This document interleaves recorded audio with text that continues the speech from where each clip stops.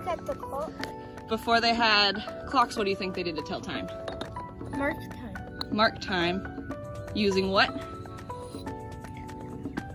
They watched the sun and the sun's shadows. So we're gonna make a sundial.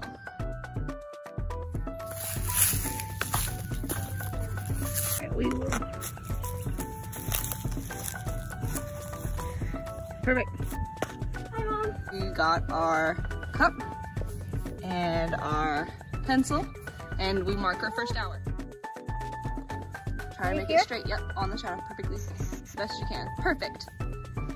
And that's hour 1, and we're gonna go from there. Draw the line over the shadow. I know it goes through the letter, but that's okay.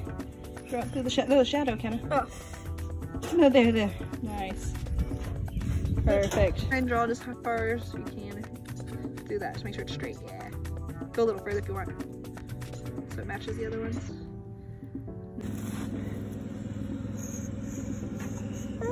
Nice. Alright, what time is that? Draw 1. That's 8 p.m. It's 1.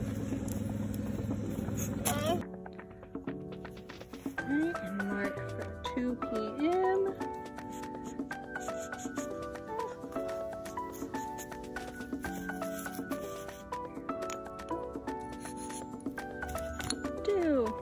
Measure between, say the same one, 3.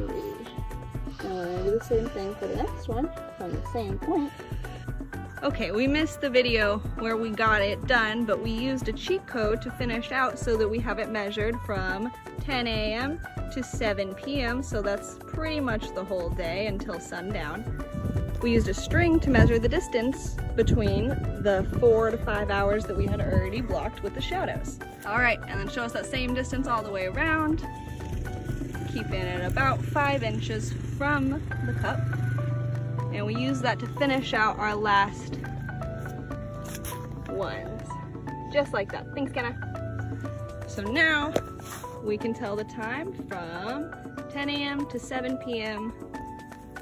as long as the sun's up.